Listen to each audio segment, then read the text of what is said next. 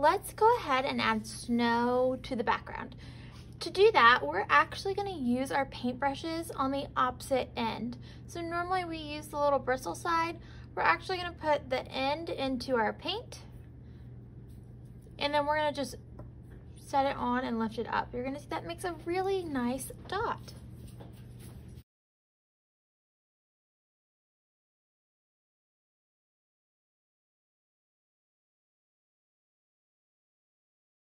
So you're going to want to go around and put that snow everywhere besides your mitten. Notice I haven't put any snow inside my mitten. And I'm also not brushing it like a brush. I'm just setting it down, lifting up, setting it down, lifting it up. And when I need more, I just set it back in.